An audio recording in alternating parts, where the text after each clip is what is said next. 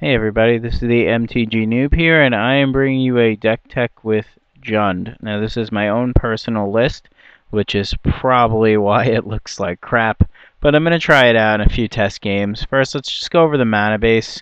4 woodland cemeteries, 2 swamps, that might be wrong, it should possibly be 1 swamp, 6 mountains, 7 forests, 4 evolving wilds, and 1 wolf run, just to try to get some trample damage in when you really need it later on.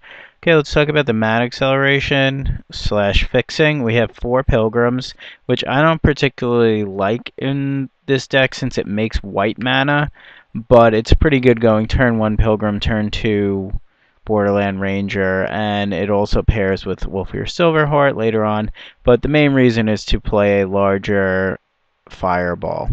Okay, then you have Abundant Growth for fixing at 4 of them. Okay, and then finally for fixing we have 4 Borderland Ranger.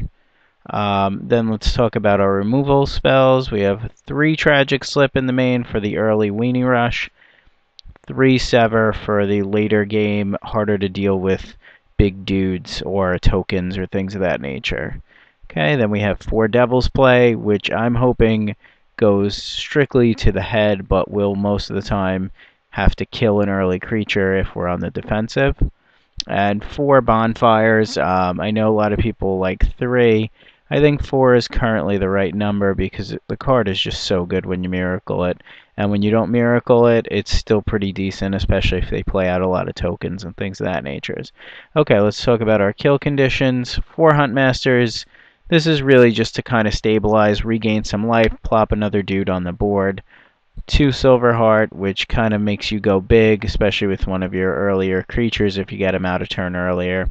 And I think the main kill in the deck is actually going to be Aristocrat, combined with probably Bonfire and Devil's Play. The other reason I'm playing Aristocrat is all the humans the deck is playing is 4 Huntmasters, 4 Borderland Ranger, and 4 Pilgrims. So that's 12 humans, which I could sack to, and it'll get a 1/1 counter. So that's the main deck. Let's talk a little bit about the sideboard here. I have no idea if these things are right, but I put them in for reasons in my brain. So that makes them, I guess, somewhat right. Okay, first is Pillar, 3 of.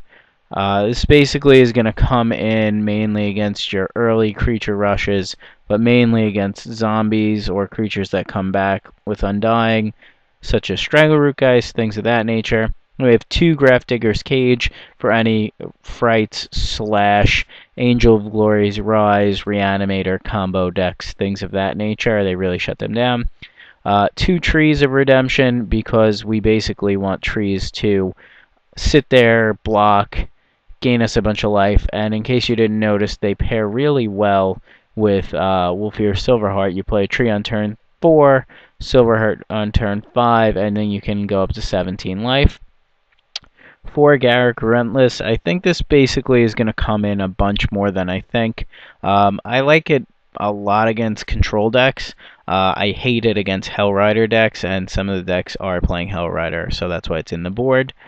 2 Zealous Conscripts to steal their big things, steal any problematic creatures on their side, and 2 more Silverheart to just kind of go big against the green-red aggro decks and the mirror and things of that nature. Okay, so I hope you enjoyed this deck tech. I'm going to bring you some matches with it now. Thanks for watching. Please subscribe.